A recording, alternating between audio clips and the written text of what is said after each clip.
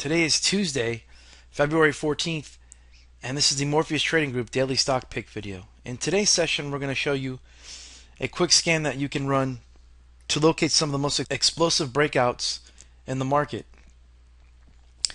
Now, this is a preset scan. That means it's an indicator that we've already coded for you and pre-selected all the criteria.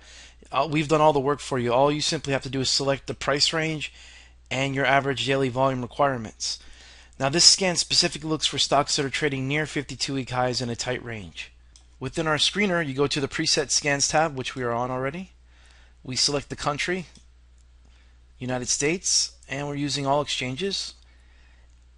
As I mentioned before, we're using the relative strength breakout.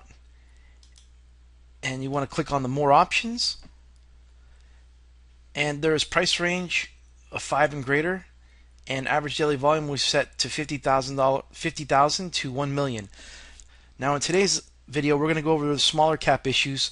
So we've set the volume to be only from 50,000 to 1 million shares a day, and that could potentially be the next big mover in the market. We hit the Scan Now button, and we have 86 results. Now, we've already scanned through this list and found a few setups that we like. So let's get to the charts. First up is JAZZ, Jazz Pharmaceuticals.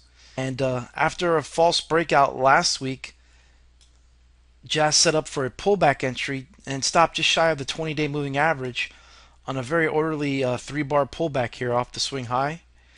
And yesterday's price action triggered a buy entry, so one could still establish a low risk buy entry on a move above yesterday's high, and look for some fall through to the upside anywhere from the 10 to 15% as a target. And as for a stop, you could either set a tight stop beneath this low or give yourself a little bit more room and maybe go down a point below the 20-day EMA. Next up is STMP, STMP, stamps.com.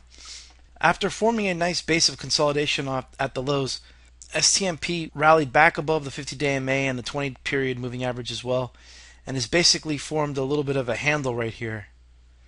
We would look for a buy entry on a breakout of the range high with a stop beneath the low of the breakout bar. And what I mean by that is that, say here is the tight price action. These are the daily bars. So if you want to buy a breakout above this range, you wait for the breakout bar, and then you set your stop beneath the low of the breakout bar. That gives you a pretty tight stop.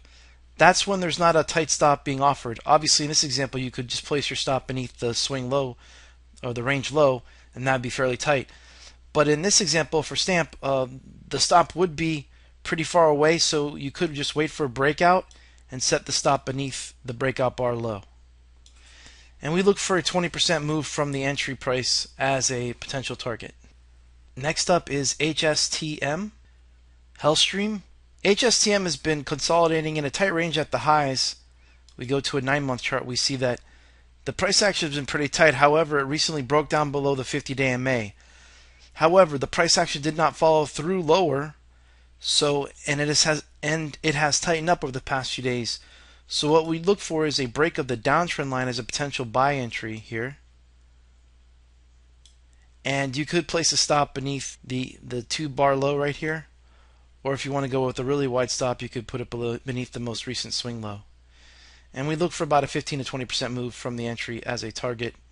To receive our exact entry, stop, and target prices for stocks and ETFs discussed in this video, as well as to see our top-ranked daily picks, sign up for our exclusive newsletter at morpheustrading.com.